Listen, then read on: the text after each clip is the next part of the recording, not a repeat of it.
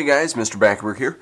In this video we're going to look at properties of rhombuses, rectangles, and squares.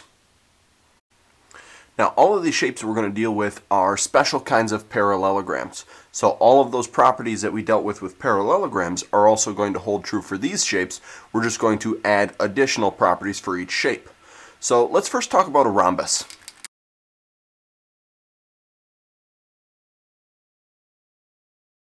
And the big property with a rhombus is that it's a parallelogram, so it's got four sides, but all four of those sides are going to be exactly the same size. It's going to have four congruent sides. So if we're going to draw out a picture of a rhombus, it'll look something like our parallelograms that we've been dealing with so far, except all of these sides have to be exactly the same length. Now there are some additional properties that happen because of these four congruent sides happening. And one of the properties is that the diagonals are perpendicular to each other.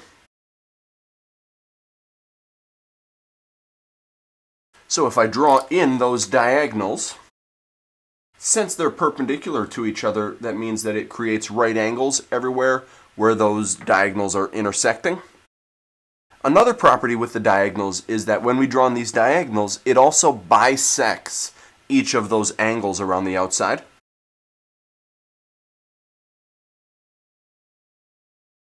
So if we were looking at our picture, this piece of the angle right here would be exactly the same size as this piece. That diagonal is splitting that obtuse angle into two congruent pieces, and that's going to be true for all of the angles around the outside of our picture. Now they're not all necessarily going to be exactly the same size, but each individual piece, when we draw that diagonal in, those have to be congruent to each other. And our last property is, as we're looking at all of these different triangles that are created within our rhombus, those are all going to be congruent. So we're going to say that we have four congruent right triangles within our rhombus. Okay, so this triangle on top is congruent to the triangle on the right, and the triangle on bottom, and the triangle on the left. All four of those triangles have to be congruent to each other.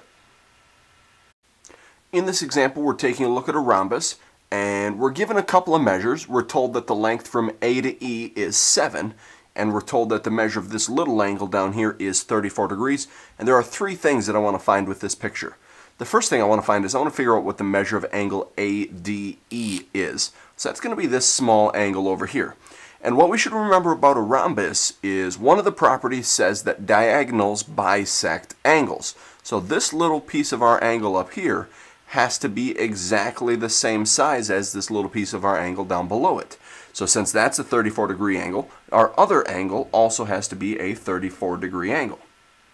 Next thing we're going to find is the measure of angle BCD, which is this entire angle down in the bottom right-hand corner.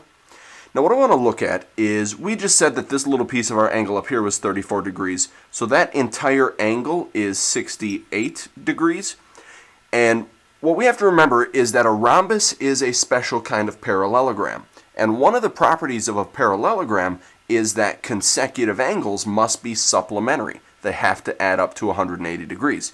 So if we take 180 and subtract off the 68 that we used for this angle on the left-hand side, then we end up with 112 degrees. So the measure of angle BCD is 112 degrees.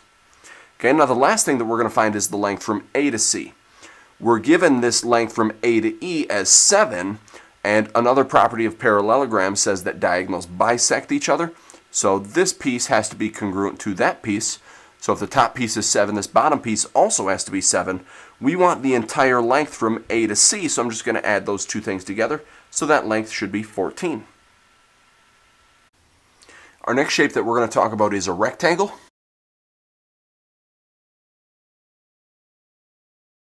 And again, a rectangle is a special kind of parallelogram. We're just going to add additional properties to this. So a rectangle is a parallelogram that has four congruent angles. And using what we know about the angles inside of a quadrilateral, the total angle sum has to be 360 degrees. And if we've got four congruent angles, those all have to be right angles. So if we draw out a picture of our rectangle,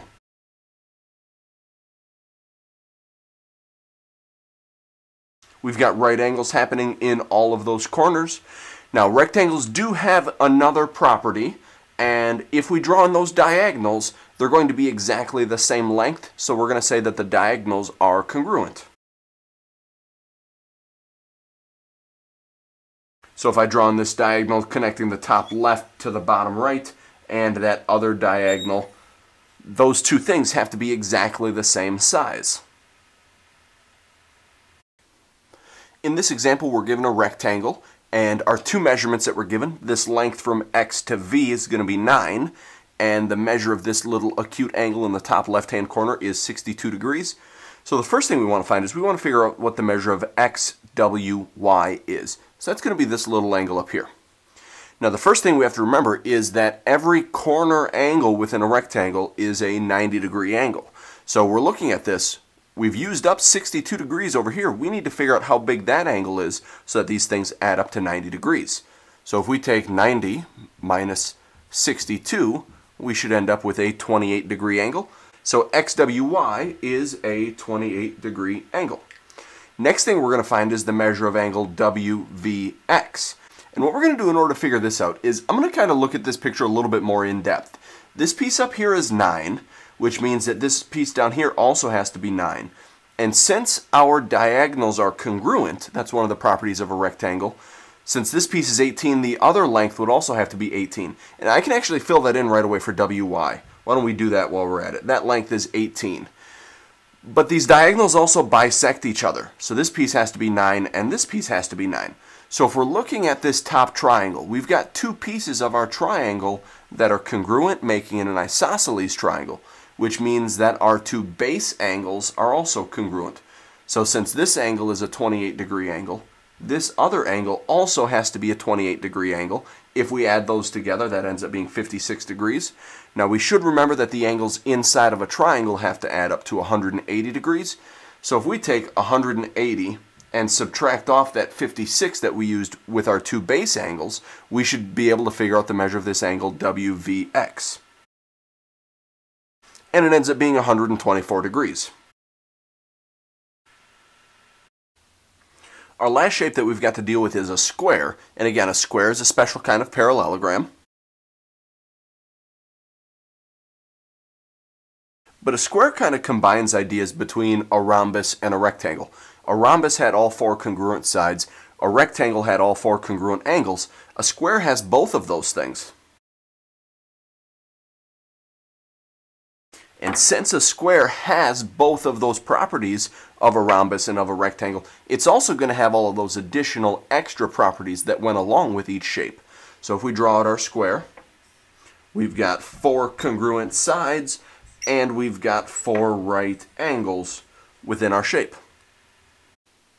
Taking a look at our last example, we've got a square and we're only given one measure in our square. We've got the length from T to R as 15. The first thing we want to find is the measure of angle PTQ. Now what we have to remember is that squares are parallelograms and they're rhombuses and they're rectangles, so they have a bunch of special properties. One of the properties they have, because they're a special kind of rhombus, is that the diagonals are perpendicular to each other. So all of these angles that are created on the inside where these diagonals are meeting up are 90-degree angles. So the measure of angle PTQ is a 90-degree right angle. Next thing we're going to look at is the measure of angle QRT. So that's going to be this little angle down in the bottom right-hand corner of our picture. Now, this is a special kind of rectangle, so all of the corner angles have to be 90-degree angles.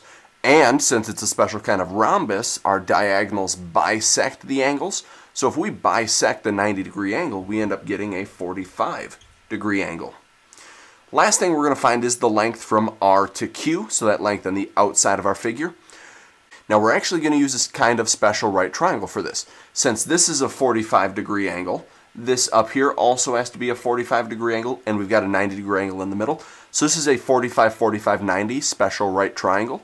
So if this 15 is one of the legs, then in order to find the length of the hypotenuse, we take the length of the leg times root 2. So this length out here is 15 root 2. That's going to be it for this video. Thanks for watching.